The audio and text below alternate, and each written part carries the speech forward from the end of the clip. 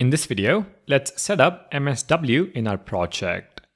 And for this, we will closely follow the docs. Step 1. Install MSW.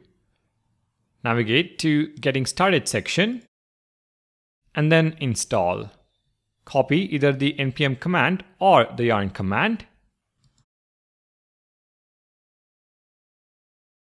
and paste it in the terminal. Yarn add msw-dev. Once the installation completes,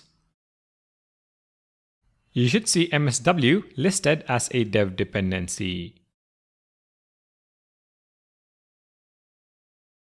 Step 2. Within the source folder, create a new folder called mocks.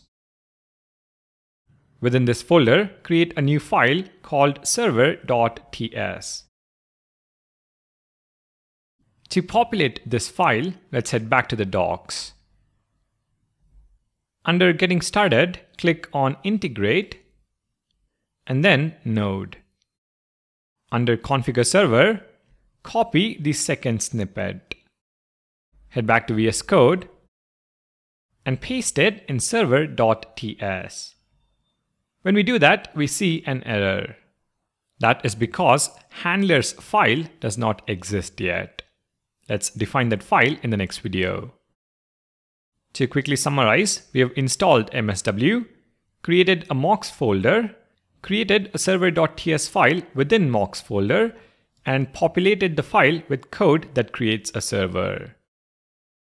The code makes use of setup server from msw/node and accepts handlers as arguments, which we are going to define in the next video.